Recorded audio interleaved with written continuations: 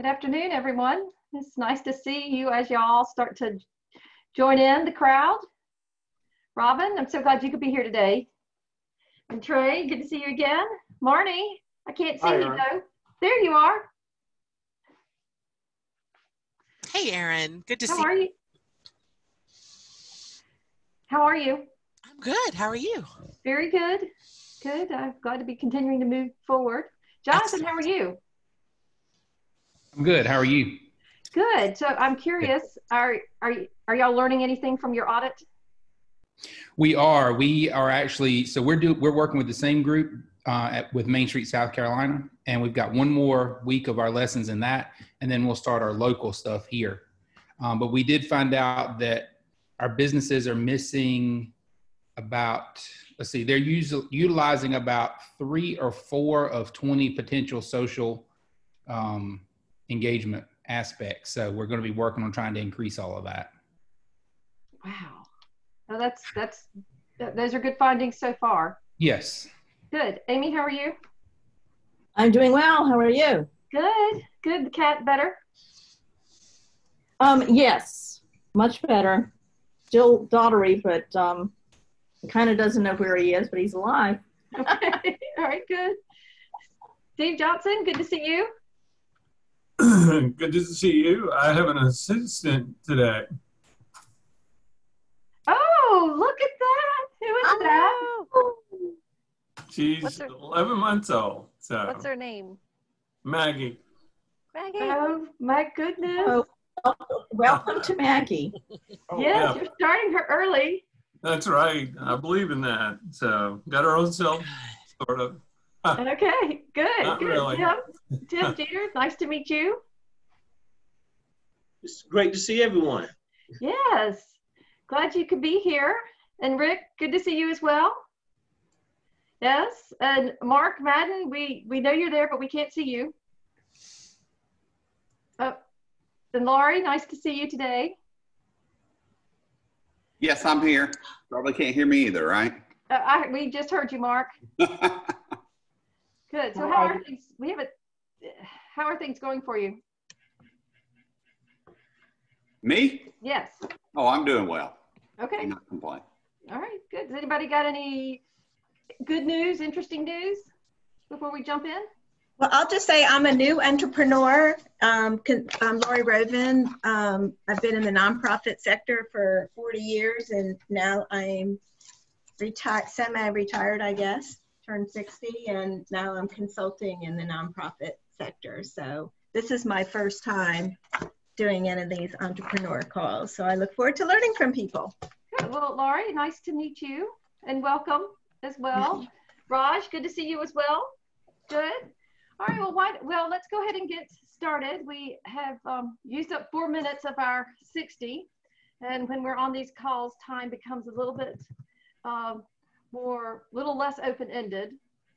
But as y'all may know, I am Erin Oots. I facilitate our Upstate Entrepreneur Ecosystem here. And we will have more folks joining us, I'm sure, as we continue. But this is our typical quarterly workshop where we get together to connect, learn, and empower.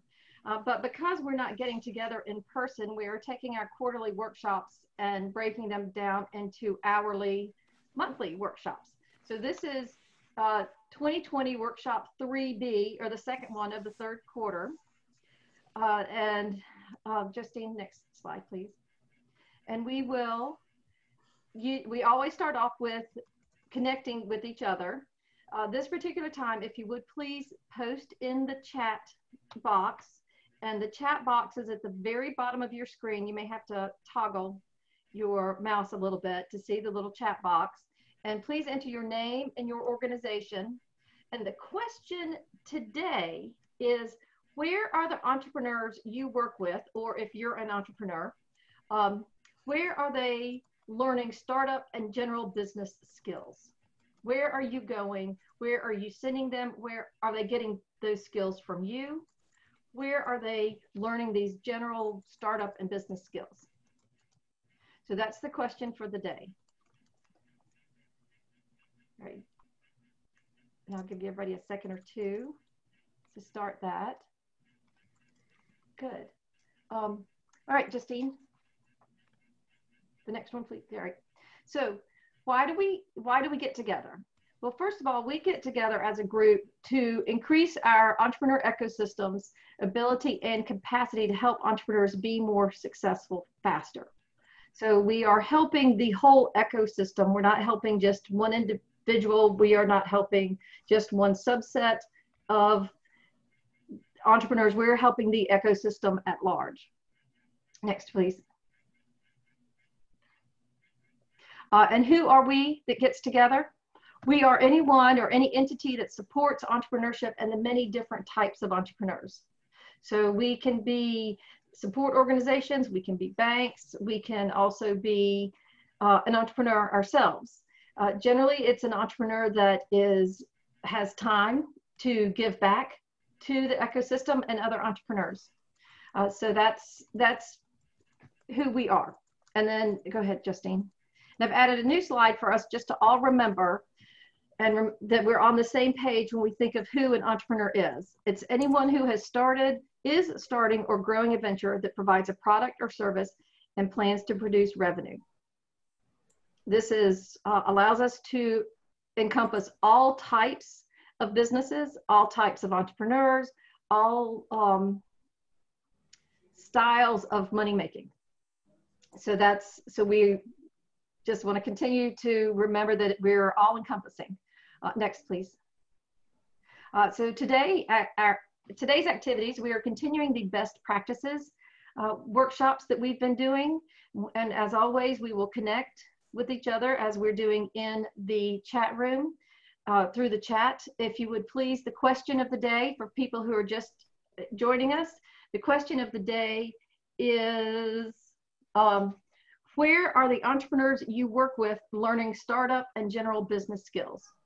So again, it's where are the entrepreneurs you work with learning startup and general business skills? And if it's from you, please say from us. If you have no idea, question marks work just fine. As can be, I have no idea. So today we are going to learn from Michael Nail, as always, in our Legal Minute with Michael. And then we're going to learn from Paul Clark and Robin Hesse-Farrell as they talk about resiliency for entrepreneurs and a tool that they have available that can be with an entrepreneur 24/7 to aid in their resiliency. We will empower ourselves to take the information that we learn and go back to our communities, go back to our entrepreneurs, and use what is necessary or what we think is going to be the best practices in our own communities and with our own teams. Next, Justine. Our workshops so far this year related to best practices. They really started with the things that we learned about COVID-19 and the lockdown. The businesses, anecdotally, had three large issues. The first one being that they couldn't communicate with their customers digitally after the lockdown. They just didn't have skills in that area. The second one was when they went for funding for PPP and EIDL funds, their financial statements weren't prepared, or they weren't in a really good enough state, so it delayed them getting to approval.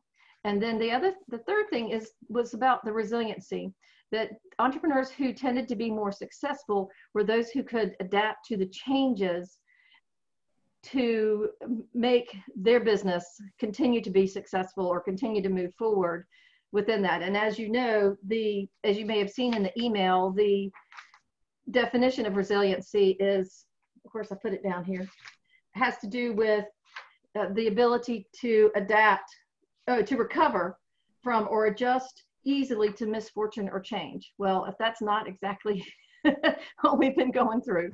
So that's what today is about. In September, on the 23rd, we will talk about Global Entrepreneurship Week. Our planning in the past has been all around events. Well, events are not really going to be a thing this year, so we have all kinds of opportunities to go down new paths and see what good ideas we can come up with. So we will discuss that in September. In October, our workshop is going to be on mentoring. Cynthia Sims from Clemson, or Mims, from Clemson, a professor at Clemson, is going to give us an overview of the differences between mentoring, coaching, sponsoring, consulting. And then we're going to talk to a couple of different programs about what they do and what's been successful for them in the mentoring as they define it with their entrepreneurs. November, no meeting. We will celebrate Global Entrepreneurship Week. And in December, we will have our legal best practices with Ogletree Deacons. So Michael, we're looking forward to that again. Justine? A quick reminder, Global Entrepreneurship Week is November 16th through 22nd.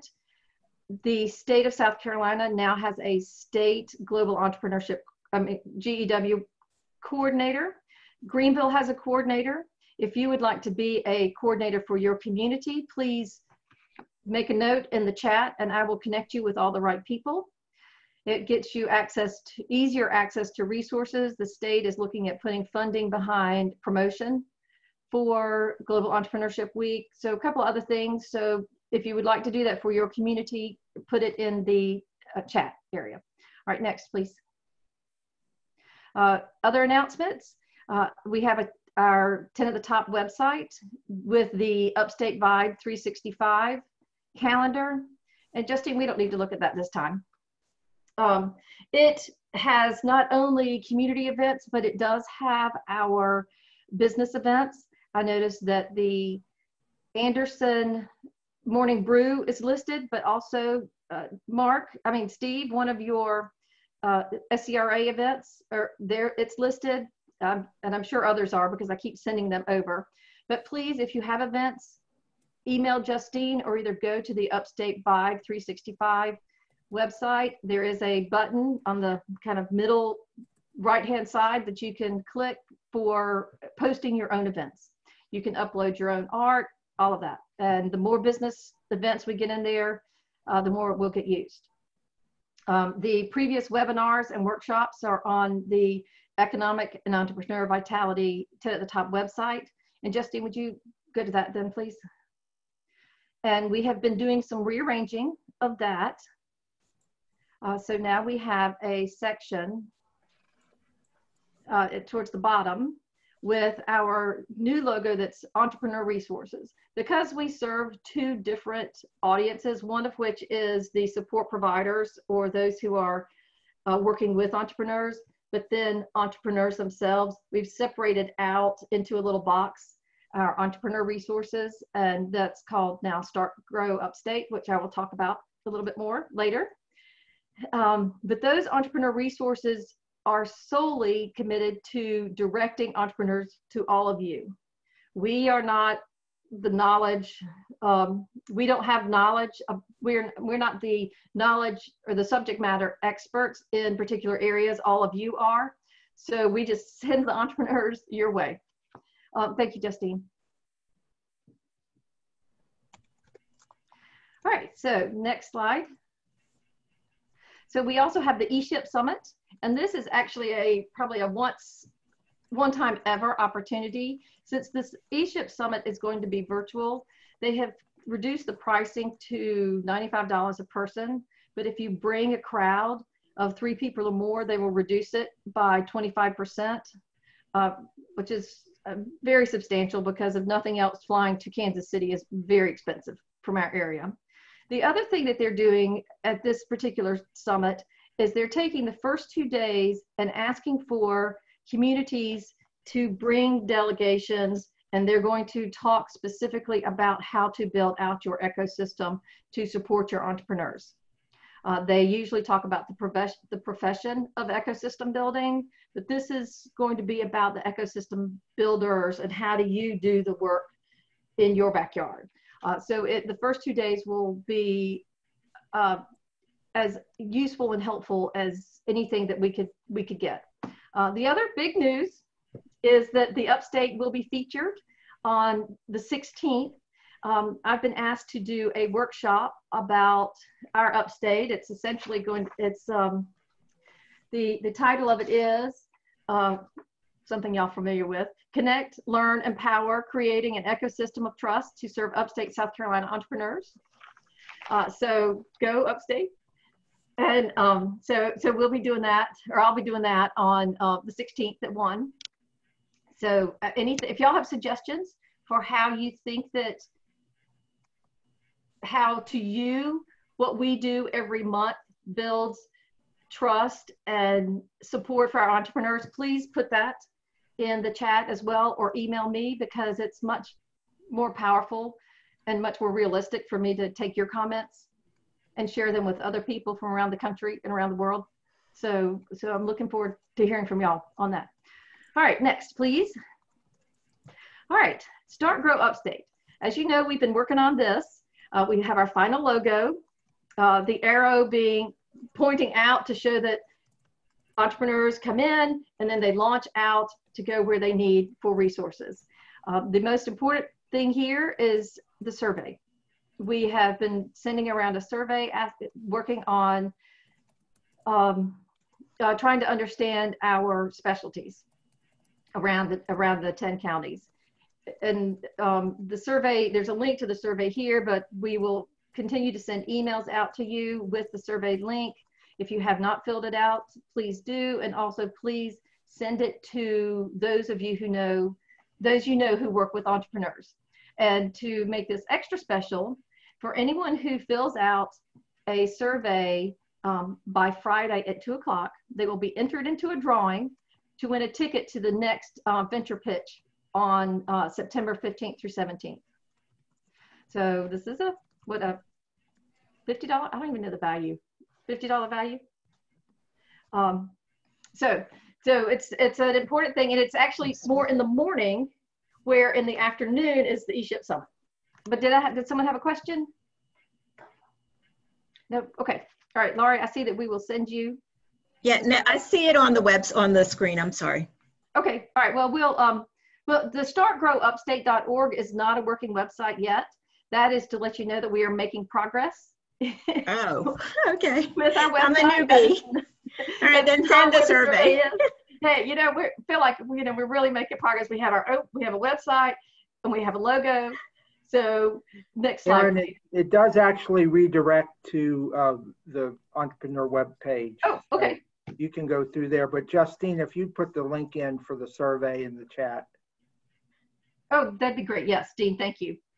And the survey is really a strength profile, and it's all of your answers will kind of give us a baseline on the resources that we have available, but also it will give us information on, it will lead us into how to build, we're going to do videos that are very narrow topic specific on all the different resources that we have in our area.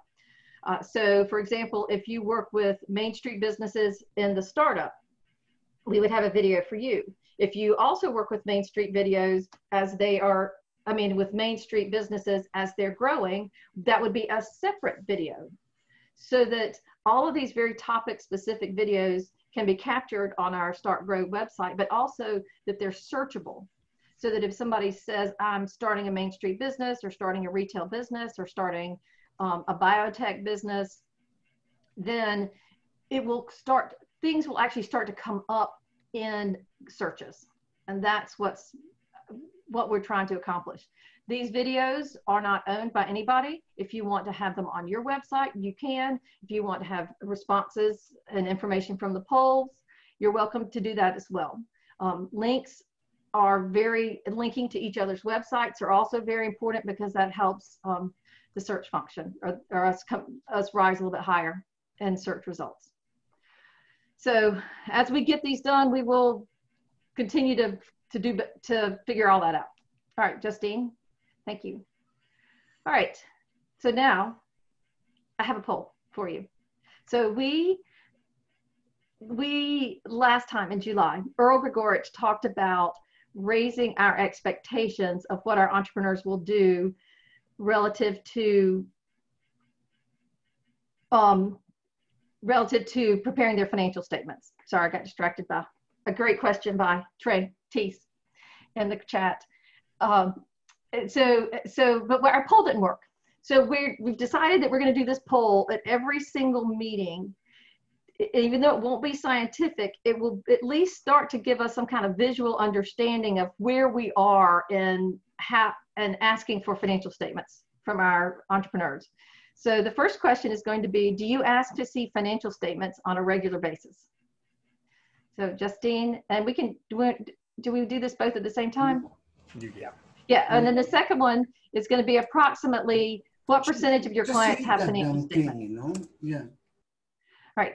So while you're doing that poll, if anybody's got any questions, comments, thoughts, this is a good time. Oh, I need to.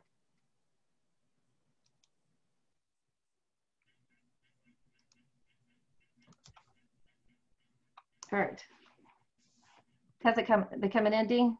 Yeah, we're about halfway, just 4 or 5 more people. Okay. So we'll give it another few seconds if you haven't participated yet. Okay. I see that does anybody have any questions about the videos that we're doing? You may have any concerns? No? Is this a good thing for us to spend our time on? Or I can nod if you want to. Or... Yes? No? Okay. All right. Well, all right. Good. So Dean, how are we looking? Good. I'm sharing the results now. Okay. So we're in a 2/3, 1/3 situation with how many ask for the financial statements now? Oh, and how interesting. 80% of our clients have the financial statements. So that begs an interesting question, which I'm not going to ask right now. So if No, Earl were here, 33% have. Pardon me? Yeah, that's the number one answer. 33% of the respondents said 80% of their clients have financial statements. Yes. So, you know, well, and if we look at the 50% and 80%, that's, you know, 53% of our clients actually have the financial statements. Right. So it might be interesting to know if those are annual or if they are doing them monthly. Yes. Yes. So this is hopefully will make y'all think about why we aren't asking monthly and just making sure that folks are reading them correctly too. But if they're doing them that often, then, well, all right. See, I wish Earl were here because he would have all kinds of great questions to ask. Michael, did you want to ask something? Oh, okay. Nope, just adjusting my camera. Thank you. Oh, okay. All right, great. All right. Well, thank y'all. We'll see how things go next month. All right, on to the next. Now we're going to move on to the learning part of our meeting, and Michael is going to kick us off with his legal minute. All right, go ahead, Michael. Thanks, Aaron. So glad to be with you all today. Good afternoon. Can you move to the next slide for me? All right, so just a recap of what we talked about over the last several months. Obviously, COVID has changed the landscape of employment law in many different ways, but we have talked about the new federal legislation that came down in March, the Families First Coronavirus Response Act, which applies to employers with less than 500 employees. We talked about the emergency paid sick leave associated with that, the emergency FMLA. We also touched very briefly on the CARES Act, the PPP aspect of the CARES Act, and more importantly, from my perspective, the unemployment aspect as well. We then moved on to different trends associated with possible claims that employees might bring against their employers if they contract COVID-19 and claim that they did so at work. And that is the workers' compensation presumption laws. We have seen many states around the country implement laws that say if an employee is required to work during the pandemic and they contract COVID-19, that they did so at work, so they can obtain workers' comp benefits. South Carolina has legislation pending on this topic. There hasn't been much movement on it since May, so it remains to be seen whether it's passed. But there is a pending law in South Carolina on that topic. Also, liability protections, shields that employers can use if their employees bring a civil lawsuit against the employer, alleging that the employer did not take certain steps and they contracted the virus and were harmed by that virus. South Carolina also has pending legislation on this topic, but it has not yet been passed yet. So those are two things to keep an eye on.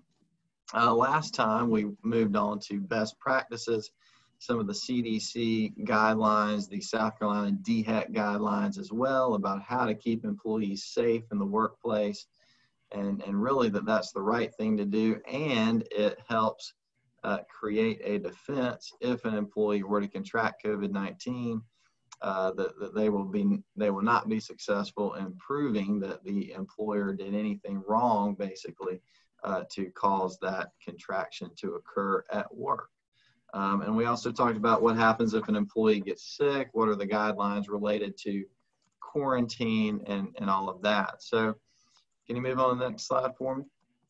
So last time at the end of the meeting, an individual asked whether I could go into independent contractors, the difference between those and employees, and really the impact of that on a business or on an employer. And I thought to myself, that's probably a topic that's better left for the December meeting when we can go into more detail on it, or possibly break it up over a number of meetings, because it will take a little bit more time to get through that. I know that's an important issue for you all, so I'm going to touch on that as quickly as I can, but I wanted to stay in line with what we have done so far, specifically related to COVID-19. One of the questions that I get, and there's a lot of articles out there on, is COVID-19 liability waivers, whether an employer should basically force an employee to sign a waiver saying that they can't sue the employer for a COVID-19 related issue, and whether that's permissible. And I will tell you that it usually and most likely will not be permissible. It will not hold up in court, because most of the laws that would apply, particularly workers' compensation, wouldn't allow an employee to prospectively waive his or her right to obtain workers' compensation benefits. That's going to apply to most employment laws related to the issue of a COVID-19 contraction or other type of claim that an employee could bring against an employer related to the virus. So in most cases, I would say almost 100% of the time, they're not going to be enforceable in relation to employees. It's pretty clear that you cannot waive your rights prospectively that have not yet vested under the law. And they're just generally disfavored among the courts in South Carolina and in most states. Could you still have an employee sign a waiver? Sure. Again, it probably wouldn't be enforceable, but at a minimum, it can have a deterrent effect. So for example, if an employee does sign a waiver, they might be thinking that they can't sue the employer, whether they can or not. They might be thinking that. So some employers like to do that if there's some sort of field trip or outing, so to speak. You want to have a social event off campus. This happens a lot, and you'll have an employer sign a waiver. Again, probably won't be enforceable, but it just gets that employee thinking about the potential ramifications of not being safe while they're away and all of that. So it can have a deterrent effect, but it can also have a downside if you decide to do it, because it might also give the employee the impression, whether it's true or not, that the employer isn't going to take the necessary precautions at the workplace and trying to prevent the spread of the illness. So that gives you a brief recap on the employee side. For independent contractors as well, these waivers probably wouldn't be enforceable. Again, the courts generally disfavor them. They view them as against public policy. They're generally disfavored, and they'll usually say that the company has some sort of unequal bargaining power over that individual. So it is more likely to be enforceable just because they're not covered by most employment laws, but it's probably still unenforceable. And this is something we'll talk about when we get into more detail about independent contractors. But there's many instances where companies think that they have hired an independent contractor, but in reality, that relationship is an employee-employer relationship, and that can have a lot of different consequences. We see it a lot, particularly related to wage and hour issues, not paying an individual properly that a company believes is an independent contractor, but is really an employee. So that is an important issue that we'll talk about when we have a little bit more time. Can you move on to the next slide for me? So again, there's no real, there's not really a downside to having a waiver, except the fact that it's probably not worth the paper that's written on.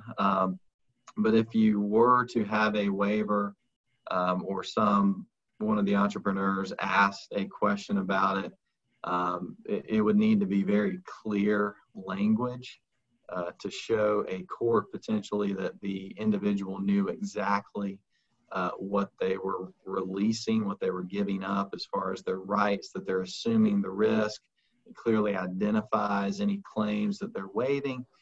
It's conspicuous. There's not any hidden small print letters at the bottom of the page. Everything is very clear, understandable, and easily seen on the page. And you also want to put in there just that the company is complying with all applicable guidelines, just as another layer of protection for that employee. So move on to the next slide for me.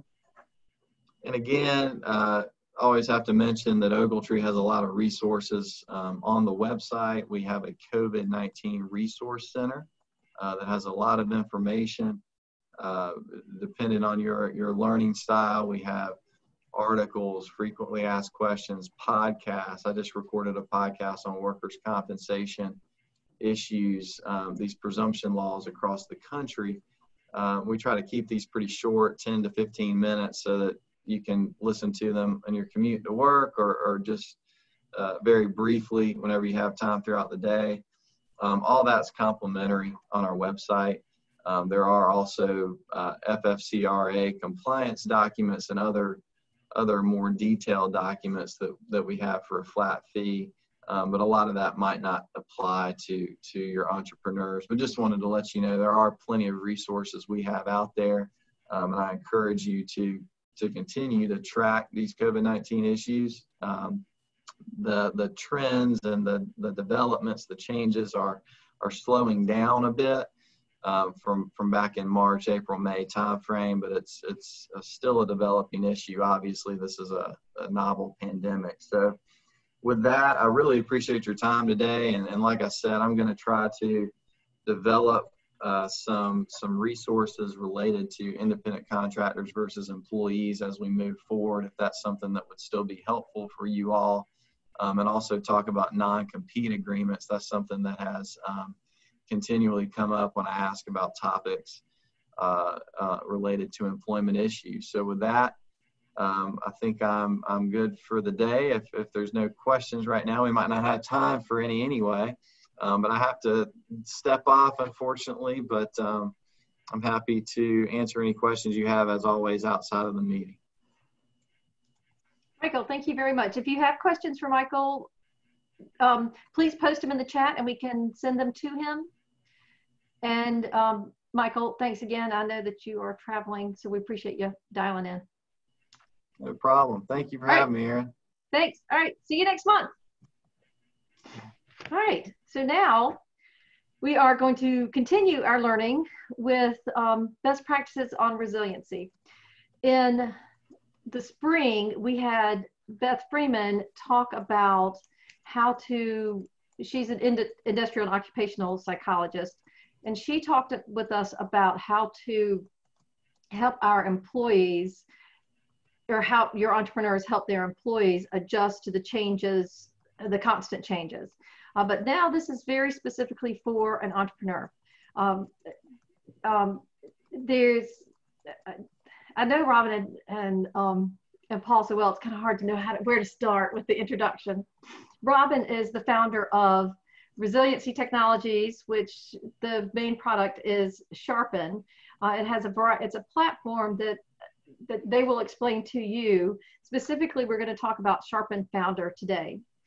Paul is one of the managing partners with Venture South, and he's speaking to us through Venture Carolina, though. That's their nonprofit arm, and he can tell you specifically what it's charged with, but they have partnered with Sharpen for a tool to help entrepreneurs 24/7 have access to support.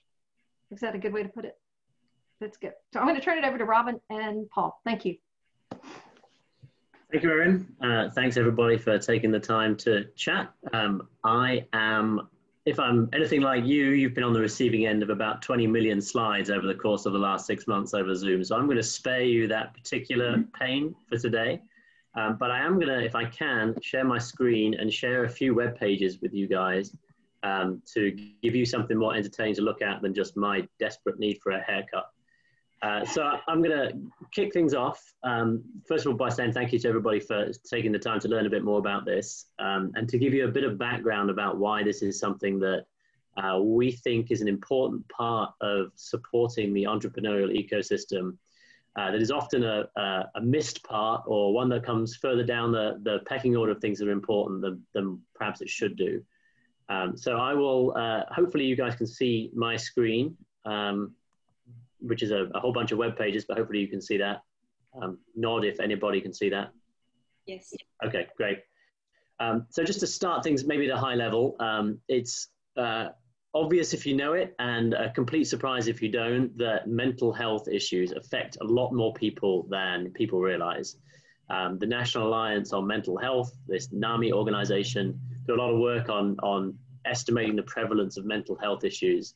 And their conclusion, amongst tons of other data they've got, is that 1 in 5 adults in the United States experience some kind of mental illness every year. So to put that in perspective, 20% of the people on this call, on average, would face some kind of mental health issue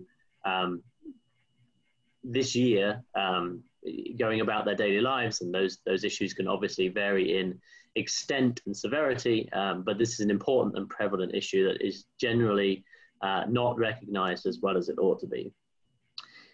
Specifically for those of you who work with entrepreneurs, there's a sort of informal saying that you've got to be a little bit crazy to be an entrepreneur.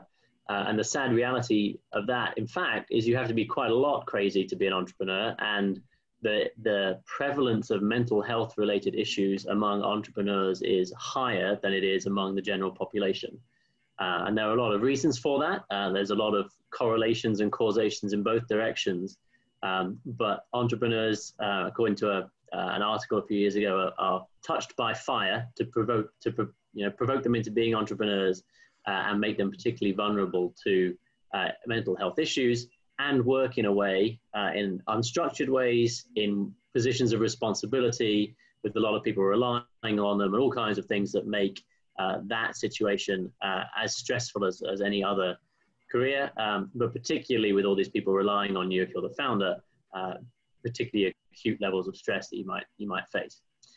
All of that is the historical backdrop. The particularly bad news recently is that COVID has done a lot to increase mental health issues across the general population and across founders as well. So incidence of mental health challenges are up, substance use is up, suicidal ideation is up, all these bad things that you see as other secondary effects of COVID. All of those things are up to various degrees, some of them pretty shockingly up and unpleasantly up. So all of that together makes this a sort of topical challenge that we face as a society and as an entrepreneurial ecosystem, perhaps more so than we have in the past. The good news is people are more cognizant of it now. There are more resources out there to address some of these problems now than there used to be.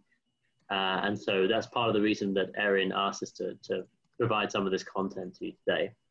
I guess one obvious question is, why on earth am I doing this? So as you probably know, venture capitalists, private equity investors are pretty much the definition of evil. So why on earth is this something that applies to angel groups like Venture South and venture capitalists and others? Why do you have people like me writing things like the newsletter that hopefully most of you got about mental health resiliency and tools to help entrepreneurial founders, given that we are inherently evil at the bottom of it? And the backstory to that answer is that one of the things that we do at Venture South as part of trying to persuade people to invest in companies was set up this nonprofit called Venture Carolina, which I'm not going to spend a ton of time on, but the mission of that entity is to educate entrepreneurs specifically on how to raise money. There are a lot of great resources on how to be entrepreneurs. You guys are creating a bunch more videos and great materials on how to prepare financial statements and the basics of being a successful business person. But there was a gap for us, and it was important for our business to help people do better at raising money. So we've got a whole suite of workshops along the lines of how to fundraise, what deal terms look like, and all of that. But one of the things that we didn't really have is something to help entrepreneurs get in as useful, how to stick around as an entrepreneur, how to stay in the game, how to be resilient in the face of constant no's that you get from everybody when you're trying to build a business, from your customers to fundraising sources to whatever it is. You'll be on the receiving end of a lot of no's. You have to persevere. You have to walk a fine line between never taking no for an answer and not damaging your reputation by not taking no for an answer when you need to. Lots of that kind of training that there isn't a ton of material for. And so we wanted to try to bring some resources to the table to help people be resilient enough that the rest of our educational content was something that they could actually get to and find some benefits from. And there really wasn't a ton of that material out there. The other side of the spectrum for us as early stage investors, one thing we notice a lot of comparing sort of South Carolina and the upstate of South Carolina with other places where there's a lot more entrepreneurial ventures, particularly the sort of high-tech technology ventures that we are focused on, is that other places have a much higher tolerance of failure, much more support for companies to try things, iterate on things, close things down if they're not working and try again, and have a much more sort of robust system for that kind of creativity than a more traditional society like South Carolina might have. So on the front end, there's the resiliency of getting into this education, and on the back end, there's this coping with failure, the sort of ecosystem's ability to absorb failure and benefit from people doing that. And so between those two things, coping with failure and resiliency, we wanted to put together some material to help people with that. The bad news is, of course, being evil investors, we didn't have any knowledge of any of those things or much time to go do something about it. So the serendipitous connection was that we found Robin and the Sharpen team in Spartanburg that had built some really good content for helping other sort of constituencies deal with similar mental health issues. So at the time we met Robin, her platform produced a lot of useful content for veterans to help them reintegrate back into civilian life and be productive and healthy members of society after being deployed. And so it turns out that our members invested in Sharpen a couple of years ago, and it quickly became apparent to us that that was our answer for producing content that could help other entrepreneurs get into a position where Robin had got her company to go raise money and stick in the game and build something robust and meaningful for everybody. And so that's a long sort of preamble to get to what the actual product is, which is a technology platform for founders to help them navigate the pitfalls and the mental health challenges of being a founder. And it's called Sharpen Founder. And so that's what you can see on the screen there. I'll drop the link for that into the chat so you guys can go look at it live outside of me if you would like to, if I can manage to do that. Here we go. And so that's the sort of product that we have.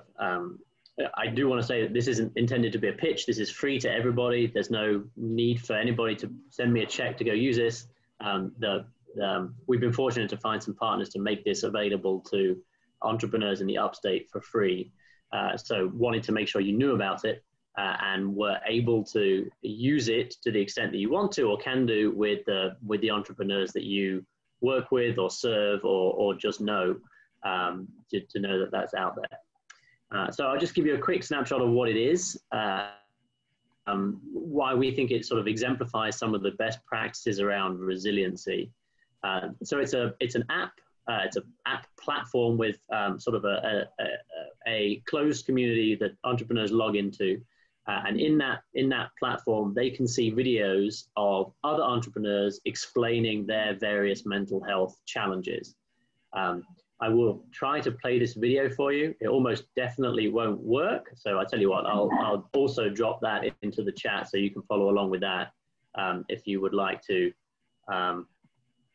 locally on your computer while I play it and you guys can't hear it.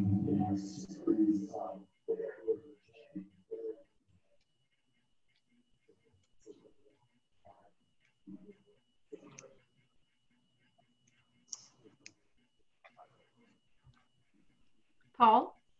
Yes. It is playing, but the sound is a problem. Okay, yeah, figured that might be the case. So hopefully you've got the link so you can listen to that yourselves if you want to. It's just a snippet of some of the entrepreneurs that we videoed telling about their experience coping with, identifying and reacting to failure and how they define that and what steps they took to feel better about the constant peril of being a failed entrepreneur and how you can deal with that and be resilient to the challenges that you face. It's just one of the snippets from one of the modules that are there for entrepreneurs to use. And one of the reasons that it's powerful is that it's all very well listening to somebody who doesn't know what they're talking about, telling you that this is a challenging mental health journey, but far more powerful is watching your peers share their stories about how they dealt with a situation that you as an entrepreneur are in. And so there's a lot of clinical validation behind that kind of technique, video-based, peer-to-peer, clinically validated learning that is impactful for entrepreneurs. So that's sort of what it does. It covers everything from sort of not severe clinical things like stress or anxiety, right through to truly severe clinical things like opioid abuse and substance abuse and suicide ideation. So wherever you are on that mental health challenge spectrum, there's some content that's relevant for you. And there are included in the platform is the resources you need to go do something about it.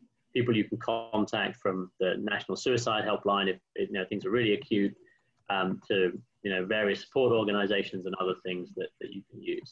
So the point is to try to intercept entrepreneurs when they're starting to struggle with these mental health issues, to help them build their resiliency on the front end so these issues aren't so impactful. But if the issues do become severe and difficult for them, that they have places to go to turn to. And so that's what the platform does.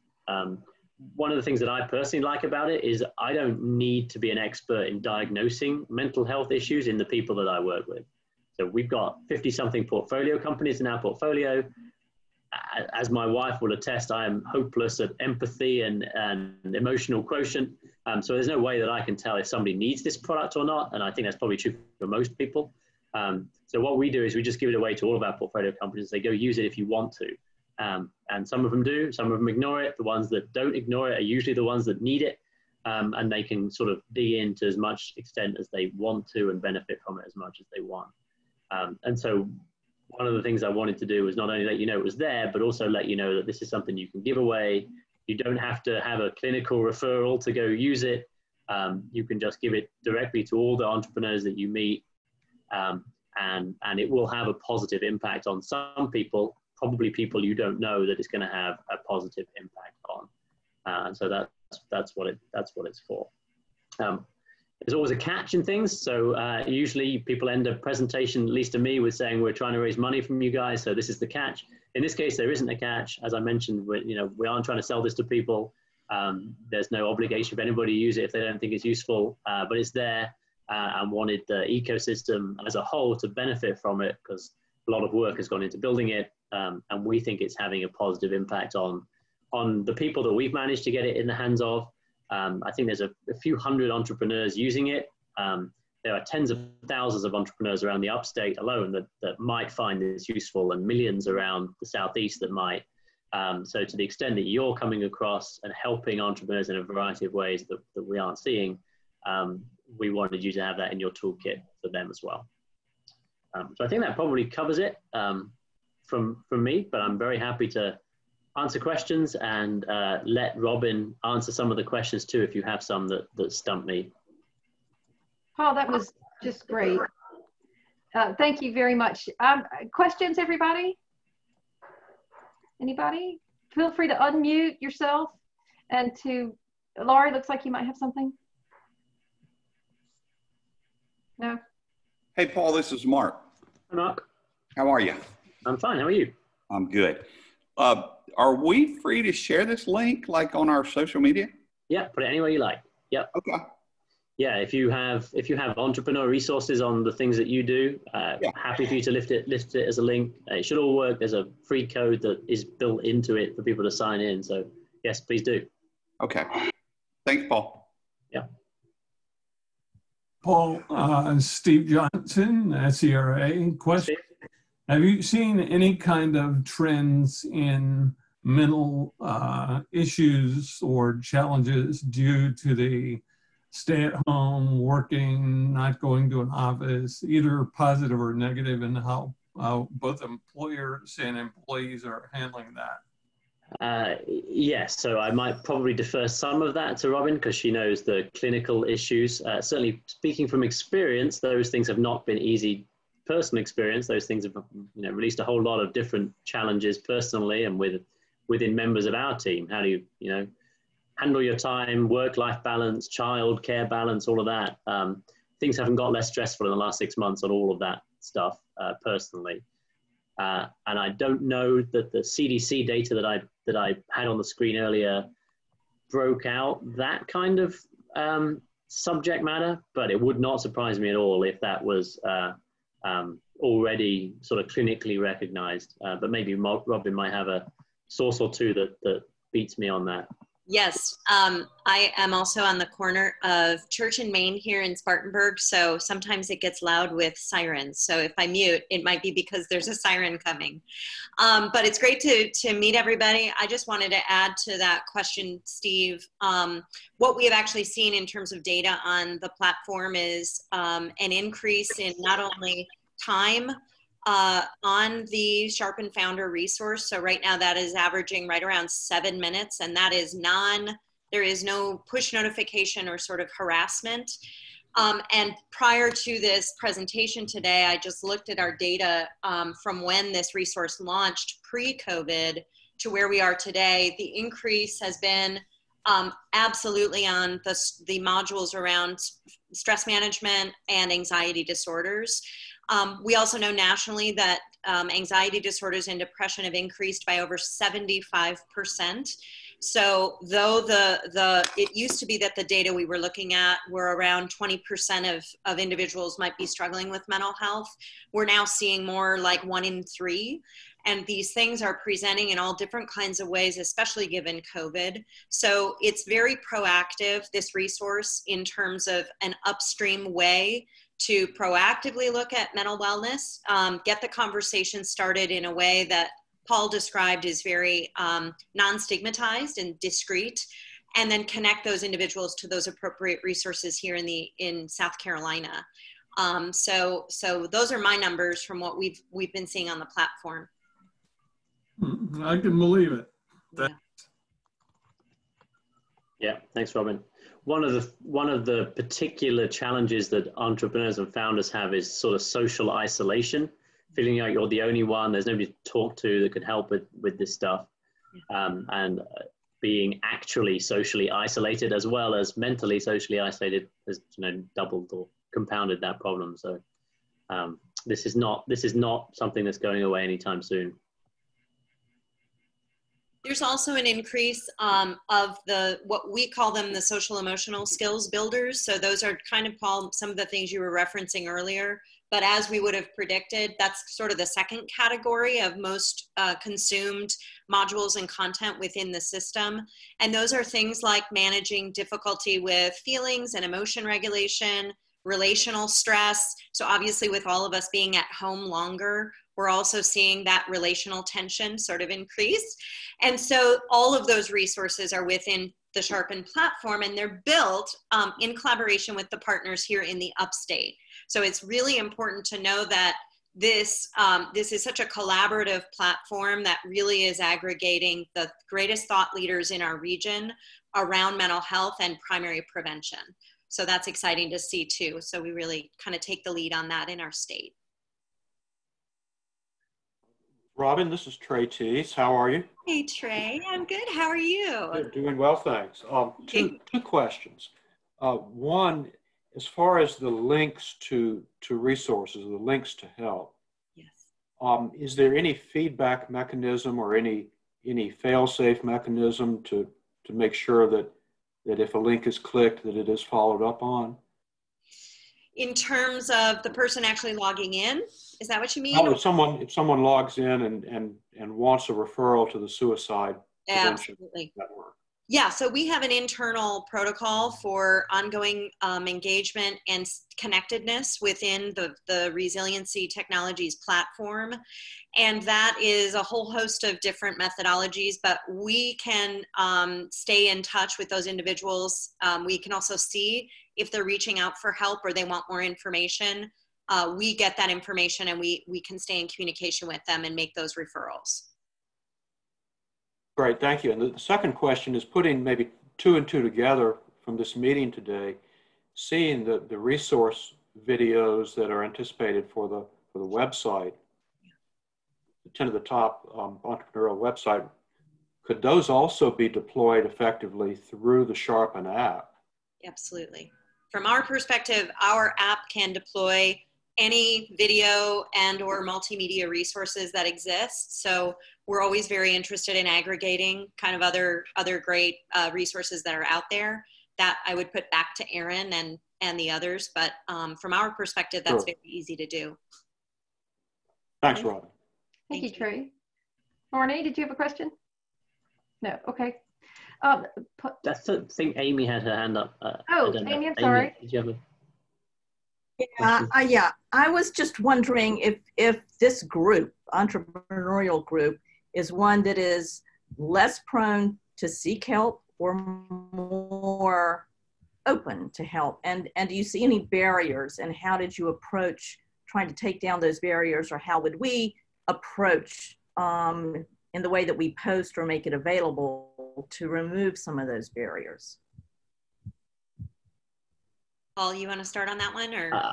Well, so I don't know if I'm qualified to compare entrepreneurs to other groups, so maybe you can do that one, Robin. I can just tell you some of the strategies that have been working. Certainly the sort of destigmatizing with the video. So the video that Paul shared, they're immediately folks, when they see other people like them, then they kind of are reduced in that sort of stigma and shame. That increases engagement with a tool like this. Another strategy that we've developed, and I'm happy to share it with, I'll share it with Paul, and Paul can share it with you all. We have sort of every week a stress management activity that we would email out to populations, and then they can engage in this case, Sharpen Founder afterward. So they're really quick little 5-minute tips that then have increased engagement into the app, so you can do more of that type of activity. So it's a little more proactive in the approach. And we can also provide social tiles, little badges for social media that sort of help connect founders to the resource so that they, A, know it's there, and B, can access it. I have a question. You had mentioned that you have partners and you have somehow availability. Are you looking for other people that it would be helpful resources for the people that access your system, or are you? Absolutely. Yeah, we're always looking to collaborate and partner and brainstorm. That would be fabulous. So how would someone go about doing that? I can give you my contact information in the chat box. Okay, thank you. Put that in there now, yeah. Thinking, Raj. So if you would go over again how we get the app out to all the entrepreneurs we work with. Go to the link. And I'm sorry. Yep. Yeah. So the easiest way is just simply click on that link on the Venture Carolina website or on the Sharpen website itself, and they can log in entirely remotely. If you are still meeting people in person, we can give you a little card that you can give to entrepreneurs to help that if they don't immediately have access to sort of the emails you're sending them. But we think that the sort of the tech route probably works most effectively for people. Good. And I guess it would be best to do that from our phone, since we're looking at installing an app. So it is an app on a phone. It's also completely usable just through the website too. So it's a web app as well as a phone app. If you're giving people links on a phone, it's a slightly different process, but basically the same idea. Yeah. Okay. All right. Very good. All right. It is 2:01. And so we are finished with we are at the end of our 1 hour. So we are going to stay on the line in case anybody wants to stay and chat and ask more questions or just talk to each other about anything ecosystem related or anything related to supporting entrepreneurs. Or if you are looking for a particular resource, you've got an entrepreneur that you're like, I don't know where to find this. Please stay on. We will be here to talk and chat until nobody else is around. So Robin, Paul, thank you very much. That was excellent. Thanks to all of you who were here. Great questions. Always so great and a pleasure to see you. See you on the 23rd. Thank you. Thank you. Thanks very much. Thank you. Yeah, and I'd just like to say that the Sharpen crew is super. We've been working with them, a couple of years now, and they are just fabulous, and they're doing fabulous work. Thank you, Steve. We feel the same way about SCRA. Right. Yeah. Thank you. See, this is why I can't wait to tell the world how great our upstate South Carolina is. I figure that's probably why we got picked, because in South Carolina? Right. That's cool stuff. So, yeah, Trey, did you have a question? No, I just, thanks a lot. Oops. Is anybody, Paul, I have a question for you. Yeah. At the South Carolina Business Incubation Association meeting on Tuesday, some gentleman from Aiken asked a question about whether or not there are any resources in Aiken for startups. And he said that he had heard that USC Aiken was doing something, and nobody else seemed to know that whether or not anything was happening. Does anybody know? Paul, do you know anything, like with your group down in Aiken? Are they working with anybody? I do not, but I can ask. I don't think they're working with anybody, but if they know, if there's something going on with USC Aiken in that regard, I'm sure they will know, so I'll ask. Okay. I'm pretty sure that there is an incubator either underway or about to be. I know that they've been participating in our virtual business incubator group that we're collecting. It's a loose confederation of all the kind of the non-Greenville, Charleston, Columbia incubators. And we have gotten them onto a program called Startup Wind, which gives them tools to help their companies. But I'm pretty sure that there is, and the guy, you're going to ask me what the guy's name is. I believe it's like Fred Humes in Aiken. And I'll look that up and I'll send that to you, Aaron. Okay, well, thank you. I also, I just popped a link into the chat. Looks like that USC Aiken, there's a business consultant there. Yeah, we have a business consultant with the SBDC there. He's also a professor there. Okay, that's what I thought. Yeah, good. Good. Paul, isn't the Aiken guy a professor, or is that? Yeah, one of our group leaders in Aiken is a finance professor at USC Aiken. Yeah. Okay, so they're doing their. And we have our meetings there. So yeah. Okay. Does anybody do fast track up here? No. Okay. By the way, I just looked it up. The guy's name is Fred Humes, and he is with something called the Southern Economic Development Council.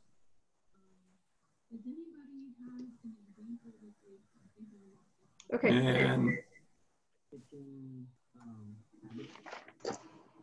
And they're headquartered in Atlanta, but I know that Fred is located in Aiken.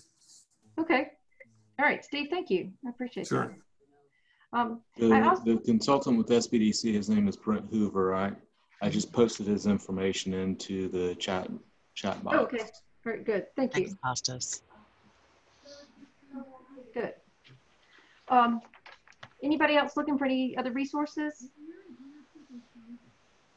Anybody? Anybody working on it? I'm sorry, if you were talking to me, I didn't hear you. Is anybody else looking for any other resources? Anybody have any questions? Anybody working on something interesting or not interesting? Well, I would say that the South Carolina Incubator Association is really coming along. They've had monthly meetings now, and we've had good participation.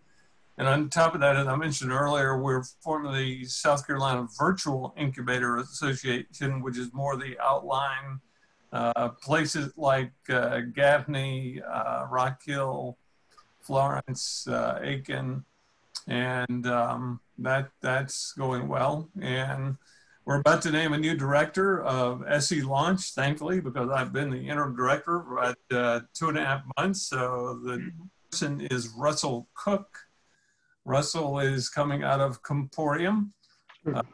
He is head of their ventures area, and will be made public. Well, I probably just did make it public. There you go. What was encouraging to us is that we posted this job, and we had people from Silicon Valley, from Chicago, from New York, and all apply. We had 17 people apply. But Russell actually was with the launch program in the early days and was one of the early founders of Launch. So he is coming back 10 years later. And our ventures area is kind of merging into Launch. And so it'll be a continuum from early stage mentoring all the way to follow-on funding. So that's kind of the update from SCRA. Well, Steve, thanks for that scoop, and thank you for your service. Yeah, Steve. Yes. Yeah. Thank you. That's been great. And I had my last board meeting was this morning, so you're lucky that I'm still here. And number two, I have where are we going to go? Well, you did have Maggie with you earlier. That's true. Yeah. Her mother has her now. So I'll say one other thing, that from the Innovision perspective, just seeing the number of entries that came in, as well as the quality of entries that came in, was very encouraging. Because we got 60, at 60, I think they told me I counted wrong, but 59. And it was across the state, of course, a little bit heavy in the upstate, but, and 20 of those were related to COVID, the COVID category, but that's still 40, which is very healthy response. And again, not just in number, but in quality. It was encouraging to see what's happening in the state. I think that's fantastic. And I think that's partially attributed to the leadership there as well. It's mostly attributed to Amy making the rounds. And so, well, as you know, Amy, you have a winner. I do, yes, and yes, always very proud of a winner. Thank you. Sharpen won. And I was. Go ahead. And I was thinking also that this may be something that we want to consider as a benefit or a follow-up for all the finalists and all of those that entered. Just, I don't know how we do that. We need to think through that, Aaron and Michael, about how we get that message out to those again, because I think it is very valuable, Robin and Paul, and we need to make it available to as many as we can. Mm-hmm. Yeah, and another thought, and maybe you guys have already thought of it, is there's organizations like the Kauffman Foundation that I think would be very interested in what's going on here from a research perspective. So aggregated data and so forth, and some feedback. In fact, I might suggest that depending on the results of this pilot, I guess I'll call it a pilot here, that there could be some interest on their part for a national or international rollout of it. So you might keep that in mind as well. They call them National Resource Partners. I think that's the official name of what they call them. If anybody's, pardon me? Yeah, it hadn't occurred to me to approach them using that research and data angle, but that might be a nice way to get into them. We can't afford to roll it out to everybody internationally from the Venture Carolina budget, so we'd have to find some financing partners along the way to help do that. But agreed, if we could get some endorsement from an organization like that, that would be very helpful to everybody. Steve, are y'all getting the SERA and SE launch companies on the platform? Go on, Steve. Come on, Steve. It helps if I unmute. Yeah. We've had Robin. How many have participated? How many companies? I only know by people's email addresses and phone numbers, so I actually don't know the name of each company. Okay, all right. And same with the VMS, you know, mentees. It's another population. Yeah, what are there, 20 companies or so? Michael, aren't there more? I'm sorry, what's that? 20 VMS mentees. But would that be a Ken thing? I have to admit I'm double zooming right now, so I missed it. That's called stress. Yeah, right. I actually didn't know it was possible until today. Fascinating. I wondered why one eye was going. One eye was going the other. Well, Steve, it was nice of you to keep that to yourself and not, you know, attribute it to my normal self. What was the question, Amy? How many mentees do we have in VMS? I'm just thinking that's another population that could, I know a number. Sure. Yeah, I think we're running somewhere in the, I'm trying to visualize, about 20. Oh, okay. Plus or minus. Would Brenda be the one to talk to about this? Sure. I mean, yeah, Brenda would probably be a good place to start. I mean, I'd be willing to take on this communication if you'd like. Because I think if, you know, maybe if we rolled it out en masse, it might be less stigmatized if you've been doing one-on-one. Sure. Right. Yeah.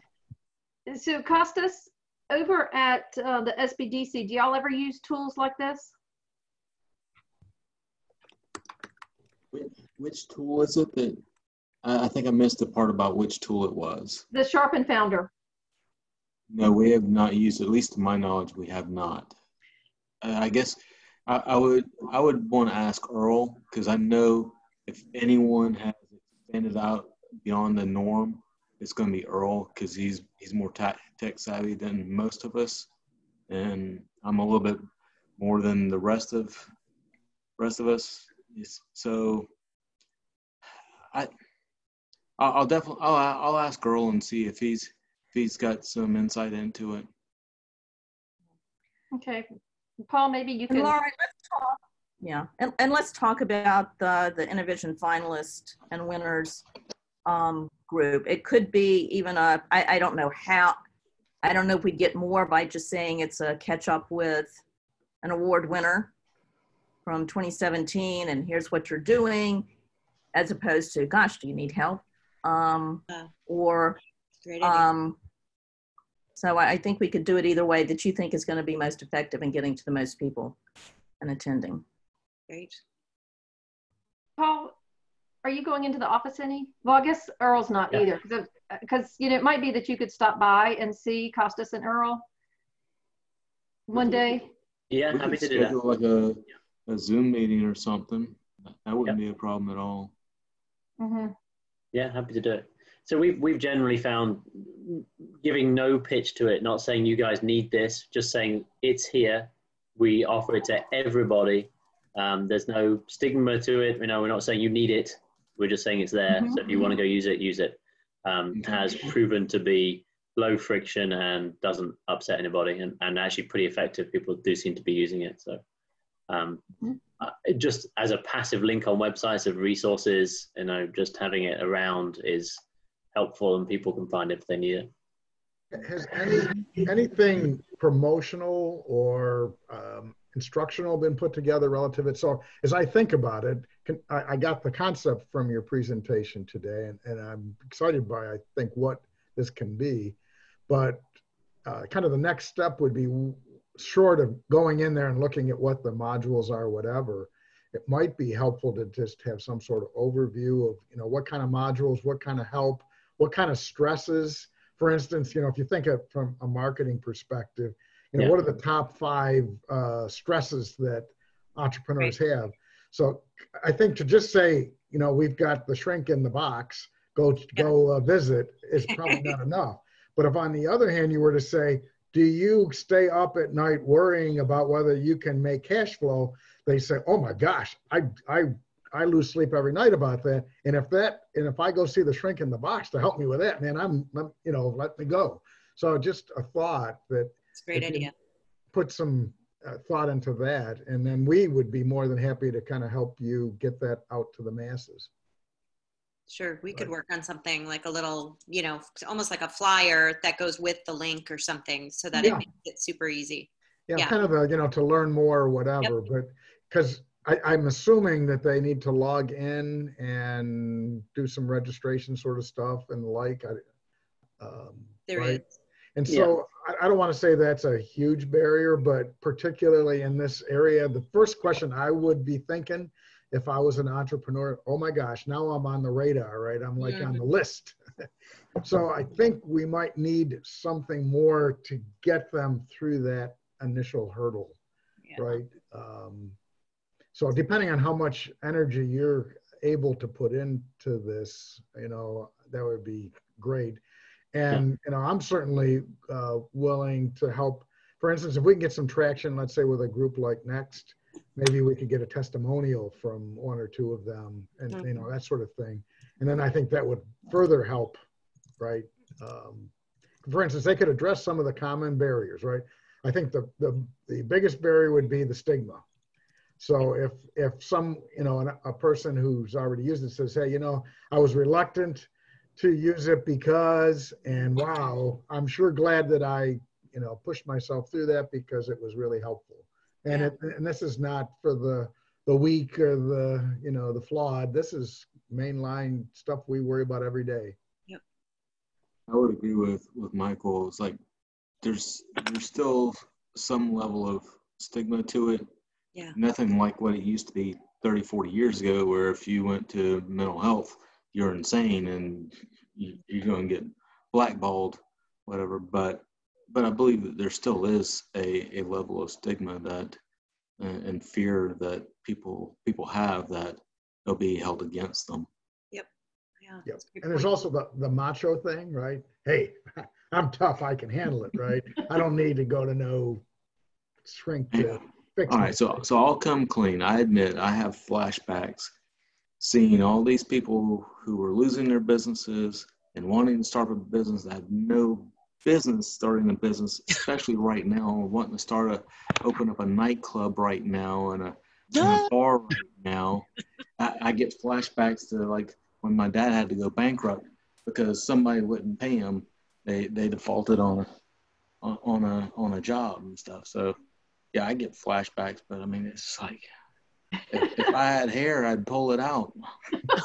So Constance, is that like startup PTSD entrepreneur? There you go.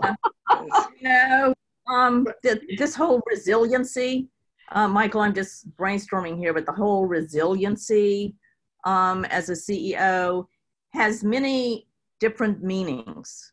Sure. And how you lead. And this could just be part of, say, a 3 series on resiliency, you know, part 2 or part 3 of a series of podcasts or whatever, or webcasts or whatever on resiliency.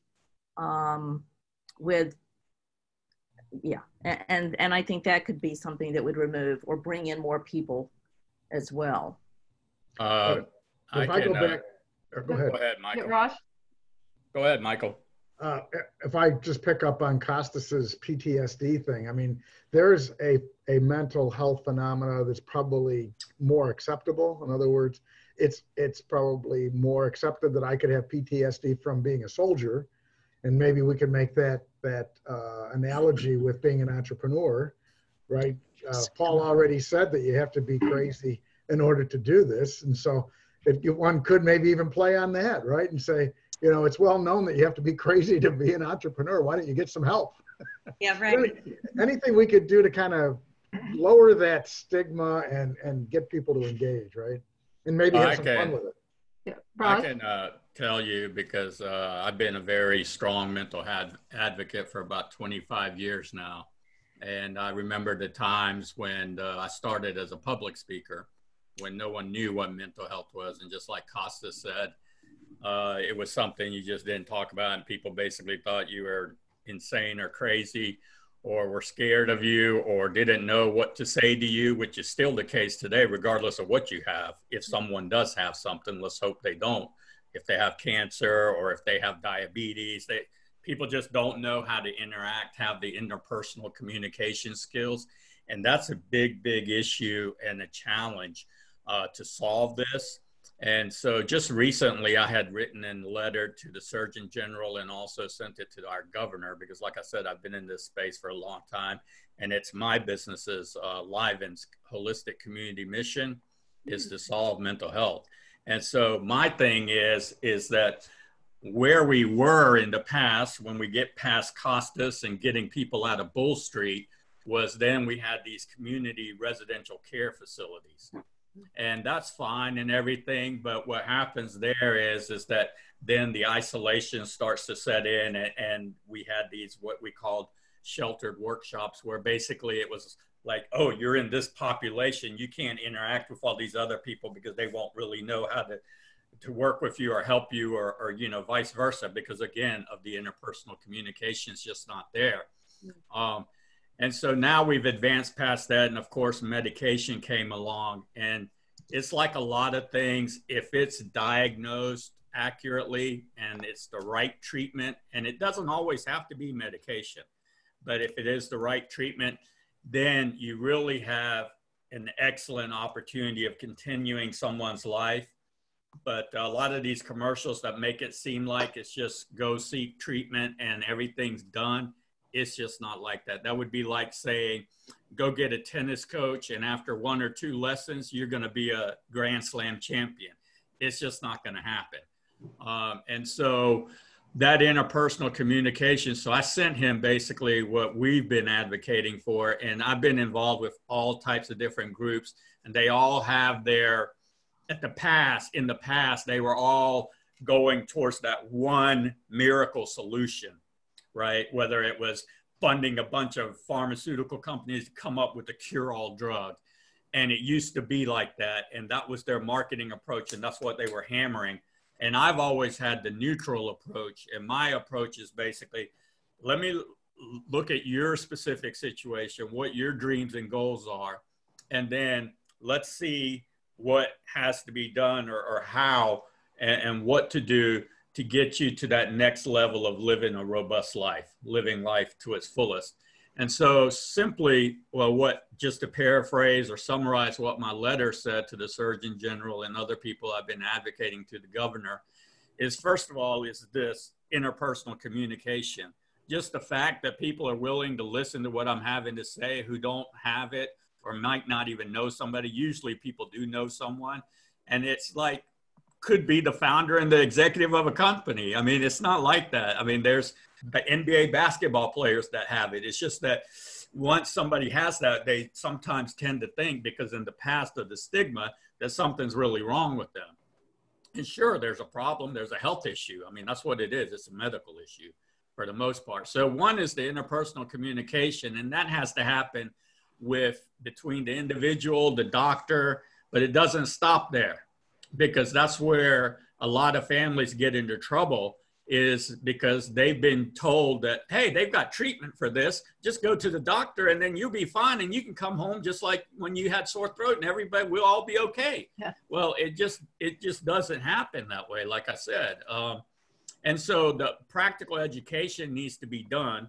One is on the interpersonal communication skills, on the actual condition. It would be like sending someone to go drive a car at 16 without having practical education on driving a car, which is crazy. And then they would have to have that interpersonal. There's too many silos right now. So they'd have to have that interpersonal communication with not only their doctor, but with their I didn't. Michael, you're not on mute. Yeah. There you go. And with their doctor, with their family, and then with their employer and employment, with their community, and if they're in school, with their school. Yeah. And so I can give you example after examples that patients either currently, because I don't know that there's a law, every doctor is different, they're trained differently, there's not a high standard, so to speak. And then some people in the past, they were never told, first of all, about the importance of providing that support network like that. And so those silos still exist. So it's a systemic barrier as well as a strategic barrier. And then it is also, the other part is that these medications have side effects, okay? And hopefully they are diagnosed right and they have the right treatment. But if they don't, well, this thing's got a window, it's got a half-life. It's just stops working, and the illness gets through the code. And then all of a sudden you get the bad symptoms again, and it becomes like a roller coaster. And so not knowing that there are side effects and what to do if the side effects occur is a huge thing that's not a part of treatment standard. The other thing is just when to take it.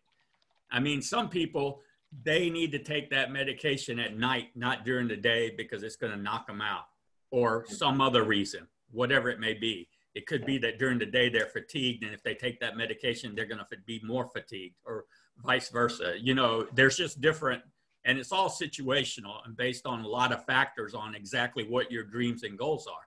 Your treatment and everything that you're going to do, and your lifestyle adjustments, which are huge now, is going to need to happen. And that's with your family, with your employer, being able to go in there. And again, these are all highly individualized. It doesn't mean that everybody has the same thing, but this conversation and these interpersonal communication is just not occurring, and people are suffering. They're struggling. Some of them are dying. Some of them are having suicidal thoughts. Some of them are committing suicide. Well, and Raj, excuse me, Raj, that is exactly why we're here today. And I think that once you look around on the Sharpen platform, you'll see that it starts to accomplish some of that, because it is not one-dimensional. Yeah, that's important. And I'm looking forward to talking to Robin, because definitely reach out to me. Another thing is nutrition. The doctor can tell you how important. And then exercise daily, whether it's walking or regular exercise, without getting injured, and how to prevent injury. People don't know that either. These are all practical educations that can actually give a solution instead of putting a Band-Aid. But I do think that what you're doing is amazing, and we need more people doing these things. But I'll be happy to talk to Robin. Good. Well, good. Well, and our job, excuse me, Robin. I was just going to say, Raj, please reach out if you have my email in there somewhere. I do. We will. We'll send it in the follow-up email too. Justine said that we have to be off by 2:45. We've already stayed on an extra 30 minutes. Wow. Thanks to all of you. I guess, you know, it's amazing. I forget about how when we were all in the room together, it was just constant talk, the whole 2 hours. So many great resources. Erin, you know, the Chamber's been doing the Community Matters feature since COVID started. And I don't know that we've actually addressed mental health for entrepreneurs, but I've got a question in to our Marcom people right now. I'm going to share a resource. If anybody's in Greenville, if you have not already applied for the CARES grant, we don't want to send any of that money back. So I'm going to share that resource, and then I'm going to find out if we've got anything on mental health, maybe even plugging in this platform and sharing some of these resources, because I think this is really one of the issues that's impacting people so desperately right now during Good. this And anything time. you can do to share it with your members too. Absolutely. Marnie. Absolutely. Yeah, Marnie, I was actually looking at that CARES Act to see if there was some way that overlapped with the Sharpen Founder tool. It wasn't completely obvious to me if it would or how, but thanks for raising it. I'll go back and have another look at that. I just went ahead and put the actual event is in the chat right now.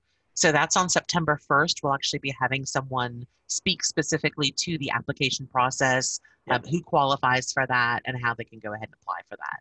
So I would urge all of the entrepreneurs in the Greenville County area to take a look at that. Terrific. Great, thank you. Yeah, we'll spread the word on that. Good. Marnie, are y'all going to do the Minority Business Accelerator this year? Yes, we are. When's it starting?